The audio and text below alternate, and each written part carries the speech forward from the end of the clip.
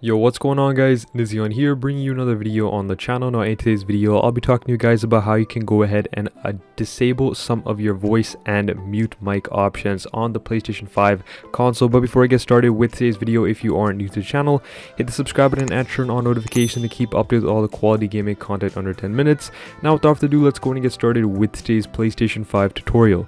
So some of the accessibility options as well as the mute and audio options on the PlayStation 5 DualSense and the PlayStation 5 itself is actually activated from the start right when you get in and log into your PlayStation 5 for the first time. Now obviously the first one, which is pretty obvious, is going to be the screen reader option. You'll be seeing or hearing a computerized voice actually reading back some of the text that you see on the screen right here. And how to disable that, is you go under settings and then you go under the accessibility options, and under screen reader you'll be able to see that it's usually checked on enabled right when you first get into the system for the first few times. What you want to do is go ahead and uncheck that so that is disabled.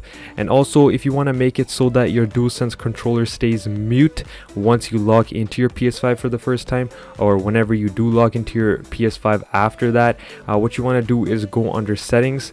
Now once you are under settings, you want to go down to sound. Now under sound you go under the microphone option, and you'll be able to see right here that the microphone status when logged in should usually be set on, but you want to make it mute so that whenever you turn on your PlayStation 5, your controller stays mute until you unmute it to speak in chat or if you are in a game chat party. So you can go ahead and do that, and also you can go ahead and change the microphone status when starting a broadcast, or you can go ahead and disable that as well. There's a lot of different options you'll be able to select through that. Also straight through here you can adjust the microphone level and the input device where you want to input audio from into your PS5, as well as the audio output via your HDMI or your headset, etc.